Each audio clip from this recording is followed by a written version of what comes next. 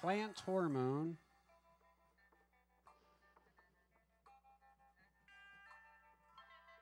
And it's called Zeatin.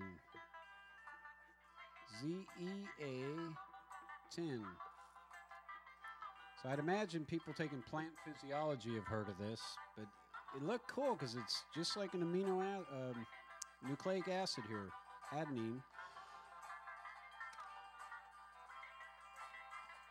So what we got here, I'm gonna draw all the ends first.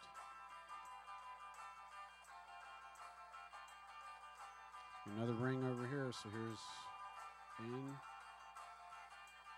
N. Adenine is a 6 and a 5.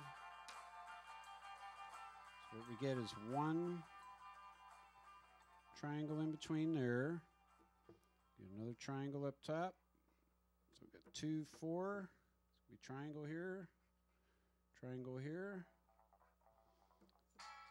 5-member ring here gives us 2 already. Don't double draw like I did before. That's the nucleic acid ring right there.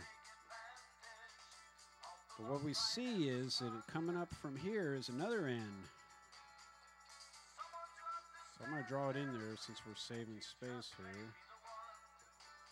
There's N going off to a diamond to a diamond.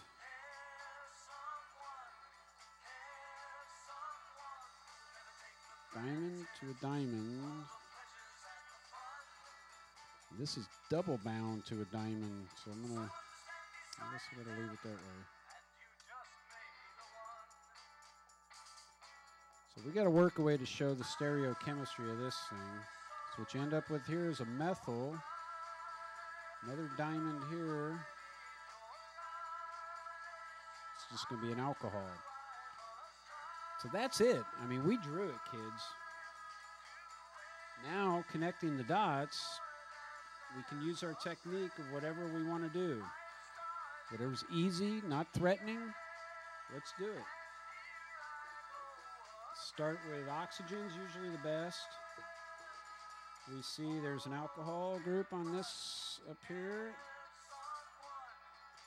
Any other O's? That's the only O in the whole molecule. So let's at least finish it off. Some alcohol, so there's an OL in the middle.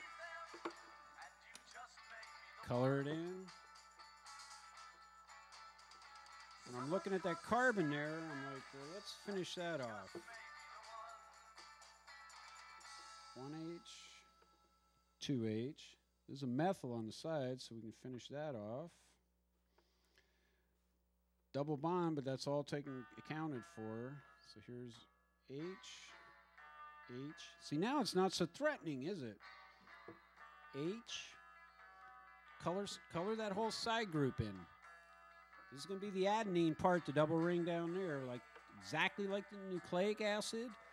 ATP, cyclic AMP, adenine. Really popular. So let's take a minute. Seconds and colors here. Carbon. This has 2 H's. That's one of those there. It's got all carbons bound to it. That's only got 3 carbon bonds. There's your CH2. Remember, that's where you can twist it anywhere in there. Nitrogen's done. That's 3 bonds, right? And draw the alien. Little green man, right? That works so perfect. So, there's going to be a little bit of a negative attitude out there, huh? Double bond there. So see how the art comes through in this? Let's hone in a little bit more. A little close up for you. Now, the double bonds.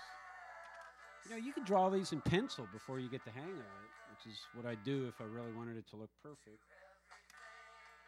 But we're experts. What do we see? We see a double bond on this nitrogen. So what's the best way to draw that? Probably this way.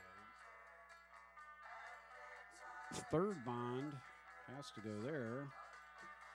Now this carbon-carbon's going to get a double bond, so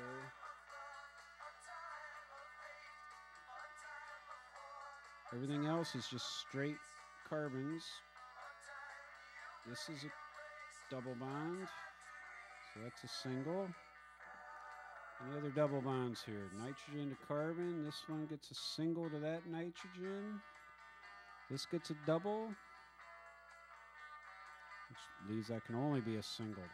So see, it's not like filling in the dots, you fill in the lines.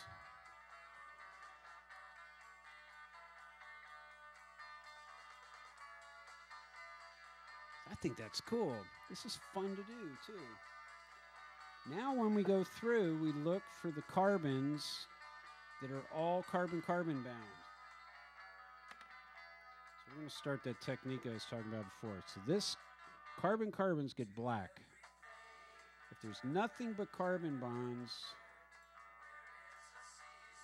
we'll consider the nitrogen the same. Because electronegativity, I can't stress it enough. That's what you always want to be thinking, is electronegativity. Oh, no other carbons have that characteristic. These nitrogens in the ring are accounted for here.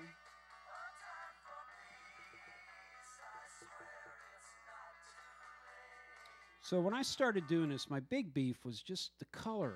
You know, they were presenting it so dull to you kids. It's no wonder nobody wanted to learn it.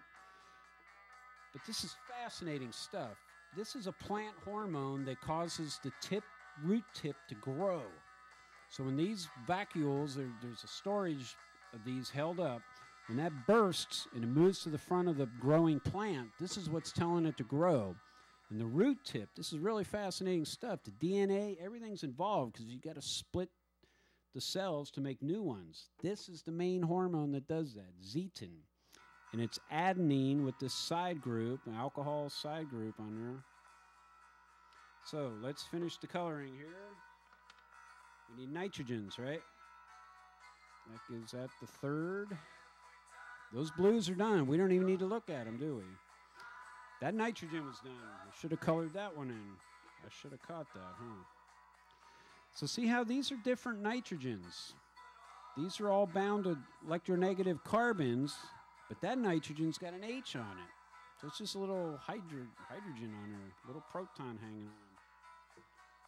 So we're looking around. What do we see? We're on the hunt. Any of you carbons not got a hydrogen? There's one. This one over here. So see the symmetry of this molecule now.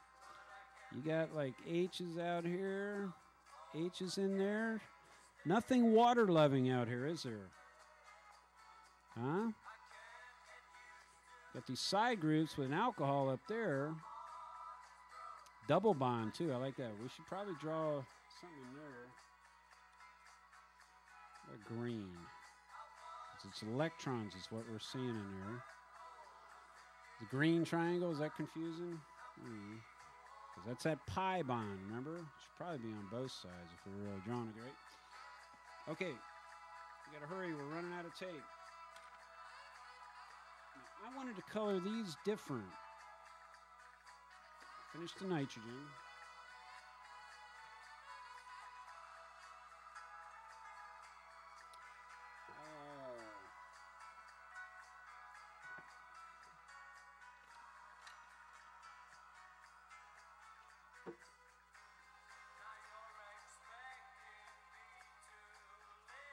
Brown. If you got these here, we'll color those brown. See, brown will work. We should be doing that with the sugars because cellulose. That finishes it. Those guys both have one hydrogen on there. Got to pick a different color for a methyl. So what kind of carbons do you have? You got carbon that's just bound to carbon. Carbon's bound with nitrogen, essentially the same thing because electronegativity. With one H, two H's, three H's. So they'll want you to know the different kinds of carbons. Methyl. Know your methyl groups. Remember the only difference on the epinephrine, norepinephrine, was it was methylated on a nitrogen. So Zeatin here, this is one of the main plant hormones.